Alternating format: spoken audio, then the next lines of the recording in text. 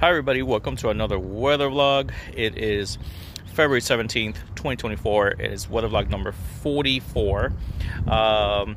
And yeah, it's, as you can see, partly cloudy, I would say. Clouds are coming and going.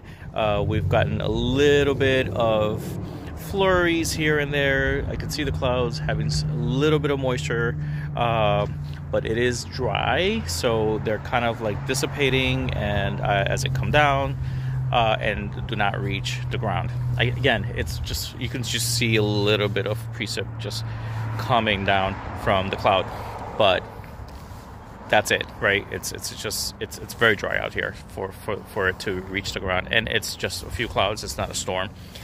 But they did get a little bit of a storm south of us over northern New Jersey, parts of PA, and around the New York City area, but mainly a band in eastern PA and northern New Jersey.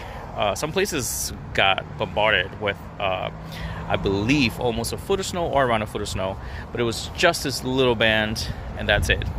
Nobody else got anything of that magnitude. It was very, very low accumulation. The system moved south of our coast, of the New England coast, of the southern New England coast. So nothing happened here, as you can see.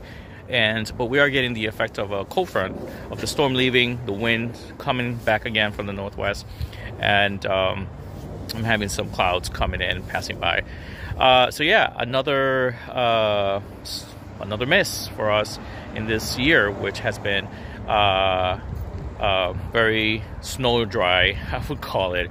So yeah, but they did forecast this. I wanted to mention that they did forecast this for La Nina year, where it was going to be above normal temperatures and stormy. It has been stormy. We've gotten a lot of rain.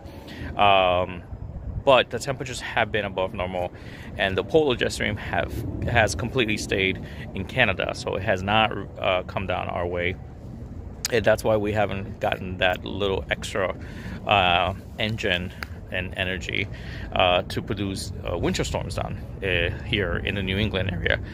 So that's interesting. Another interesting thing that I saw today was that the waters of the tropical Atlantic are above normal for this time of year, for February. They're as warm as summer months, especially eastern tropical Atlantic waters. And that could mean that if this is happening already right now in February, that could mean a really active hurricane season coming this summer. So that's going to be really interesting, actually. We'll see what happens, of course, but I'll keep my eye on that. But otherwise, yep, this is it. Pretty calm here in the Boston area. Again, thank you for watching, and I will see you tomorrow. Peace.